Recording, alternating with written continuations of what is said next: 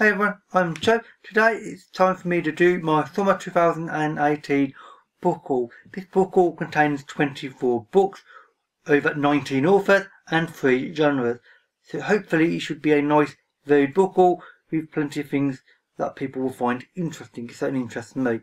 And the first 3 books, and for the record I'm not going to say too much about any one book because otherwise this video will be horribly long. And frankly I haven't read most of them so I don't know too much myself.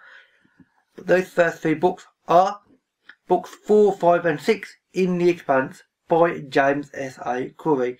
The 3 books that comprise books 4, 5 and 6 are Cibola Borne, Nemesis Games and Babylon's Ashes.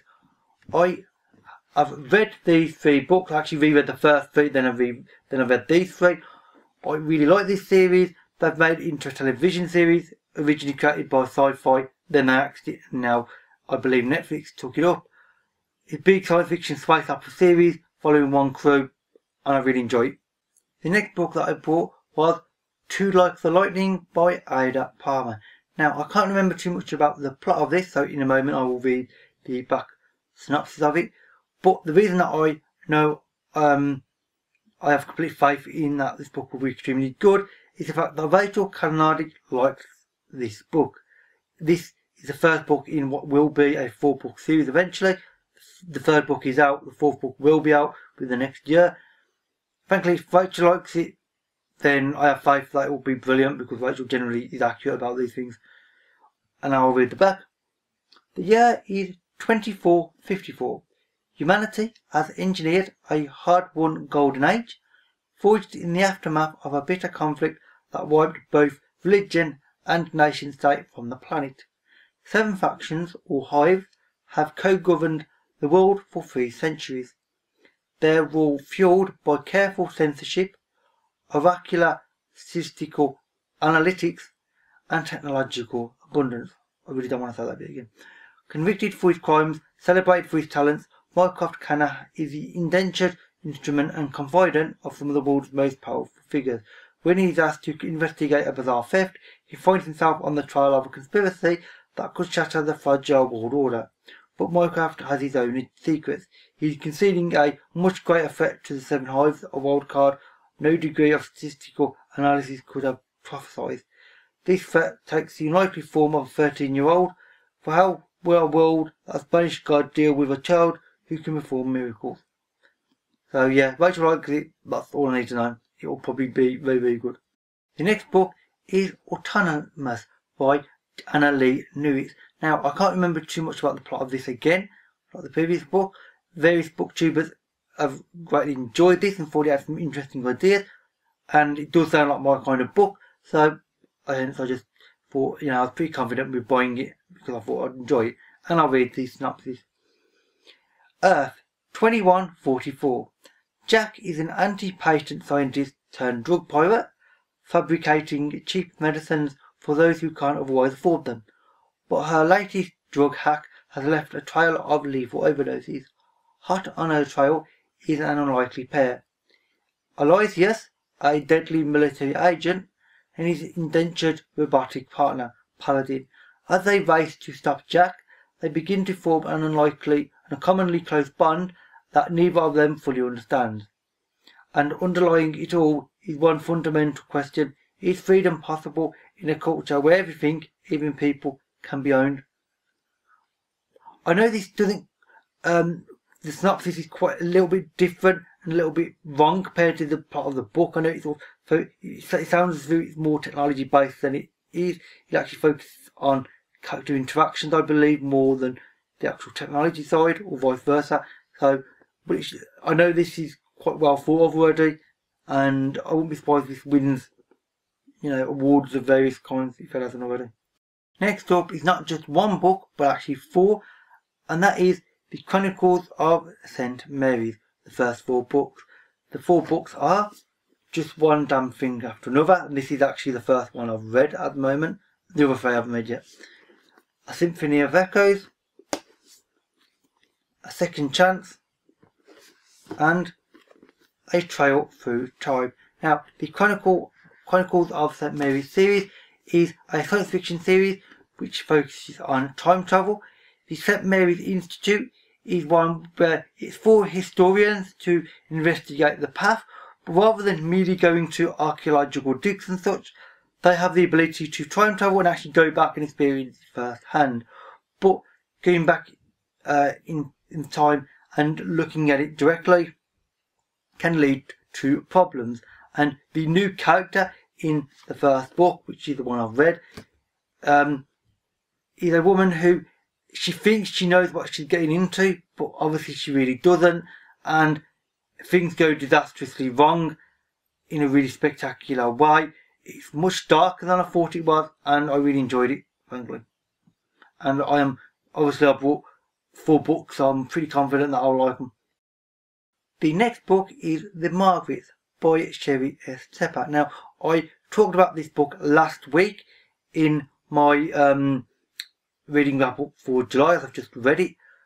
I've already read this with Rachel Canada again, and I like this book. It has some interesting ideas. One character gets split through various choices that she has to make into 7, but it's not parallel world, it's actually one world. It sounds curious, and it is. I really enjoyed this book, and I will be happy reading more books by Sheri S. Tepper with Rachel in the future. So, all of those books were in just one shopping trip. Now, the next 3 books are 3 books that I got for my birthday, which was at the start of June. And the first of which is This Is the Way the World Ends by James Morrow. And yes, this is one of the Yellow Spine masterworks. For the record, my Amazon wish list is made up of only science fiction masterworks, the Yellow Spines, because it's just simpler adding a big pile of them there. I don't buy them that often anymore myself, but slowly over time people keep buying them from that wish list, so my Amazon, my SF Masterworks collection is growing. This one sounds quite interesting, and I'll read it out.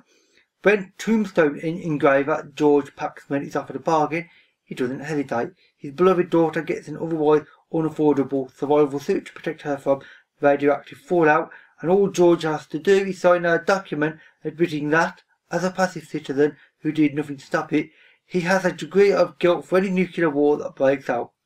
George signs on the dotted line. And then the unthinkable happens. So, yeah, he signs a contract, and then the thing that he signs the contract for happens. Obviously, it's a nuclear war, Armageddon type thing, hence the cover. And this sounds quite interesting, a bit mad, and I think I'll quite like this because it just sounds quite interesting to me. The next book happens to also be a science fiction masterwork, this time Mockingbird by Walter Tevis. And again, I don't know too much about this, but I will read off. In a dying world where humans are drugged and lulled by electronic bliss, where there is no art, no literature, and there are no children, where some would rather burn themselves alive than endure. God, that sounds bad. Spyforth is the most perfect machine ever created, but his only desire is the impossible, to cease to be. Yet there is hope in this bleak, depressing time, hope in the passion and joy that a man and a woman discover in love and in books, hope for the future, hope even for Spyforth. It sounds like it's quite dark, but also amusing because of this robot, which is frankly one of the reasons why it sounded quite interesting to me, because it's got a robot that may or may not be amusing. It may be kind of a depressive robot. It makes me think of, obviously, Marvin from Hitchhikers, kind of.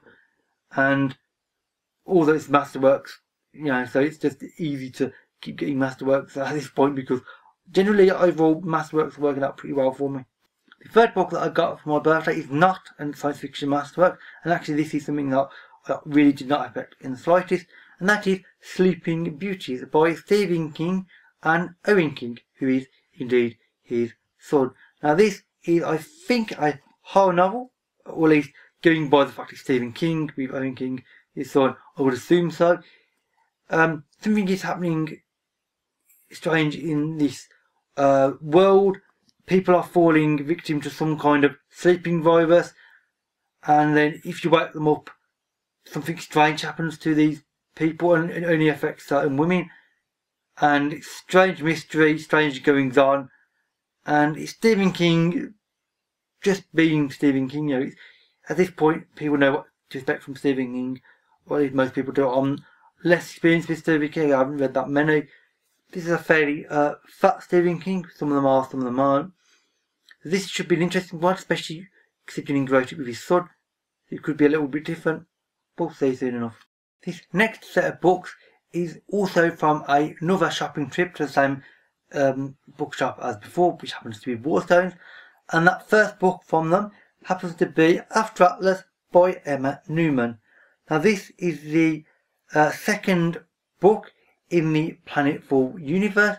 I have read the first and indeed the third book, and I thought I'd better read the second because, you know, it would make logical sense. Although the books aren't direct sequels, although they do sort of interlink pretty heavily. This one is quite an interesting one. This one, unlike the other two books, sounds like a crime has gone on. The main character is called Carlos Marino, and he has to solve this crime, or at least alleged crime, of a dead body found in a hotel room. It has something to do with the Atlas mission, which is a deep space mission to colonise another world. It's involved, it's probably intricate, and if it's anything like the other two books I've read by Emma Newman in this universe, probably going to be extremely good because I really did enjoy the other two books. The next book is The Drowned World by J.G. Ballard. Now this is a science fiction book. It has the theme of climate change, and this is a world where climate change has affected it quite drastically. It's specifically based around London, and London has now changed due to global warming, high sea levels and such. And one character, Dr. Robert Kerens, he is trying to explore and find out certain events. It's only a thin book, so I'm basically paranoid to say too much, and I don't know too much more myself. I don't want to know too much more, but they still sound interesting, and so far I've been really enjoying Ballard. He's a classic science fiction author who I tend to think of as sort of literary science fiction because his books are quite wordy and very well thought out, and the science fiction tends to be more of a location as such, rather than, you know, they're not like science fiction in terms of spaceships and such. Generally, they're more like they have a science fiction theme, but they're actually almost literary fiction to me. Then I saw Borne by Jeff Vandermeer, and I had to pick it up. One thing, the cover I thought was really interesting. It's got two, upper and lower jaw about to bite down on the title of the book, Borne. All I know about Borne, all I can remember about Borne, is it's something to do with a ruined city. The main character is called Rachel.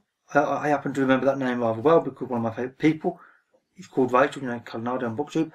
And she finds some sort of life form in this ruined city one day when she's scavenging for supplies, and she names this life form Borne, and this is about her interacting with this life form, and other people obviously would quite like to get hold of it and investigate it. Some people obviously are just a bit more like thugs about it and just want to basically kill the thing because it's not normal, and it's apparently meant to be quite good, and the Borne in question, this life form, is meant to be apparently really interesting and a really good character despite being alien and fairly I don't think it actually speaks at all during the book, so it should be interesting to see how Borne interacts with all characters.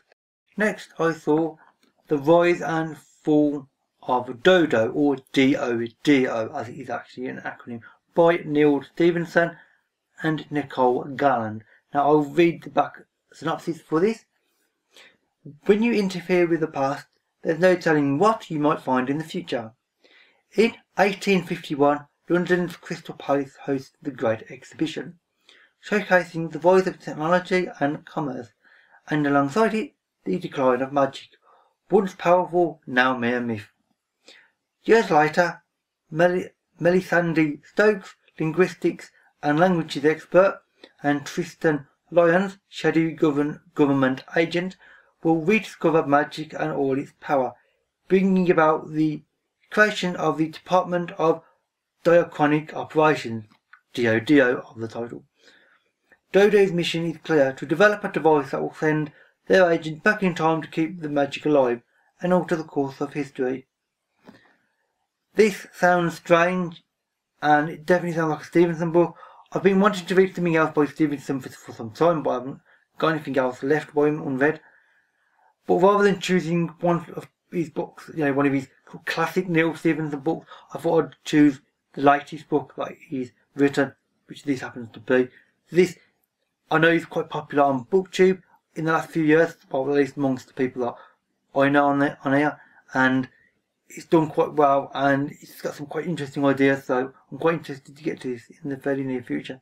The next two books are a duology, and those are The Abyss Without Dreams and A Night Without Stars, both by Peter F. Hamilton.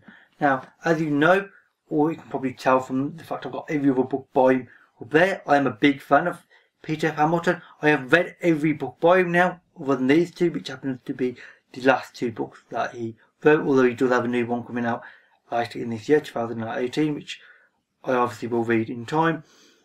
The only flaw with these two particular books in question so far, I haven't read them yet, is the fact that all the other books by Hamilton that I've got are in the by Pan, and they've got a particular cover design.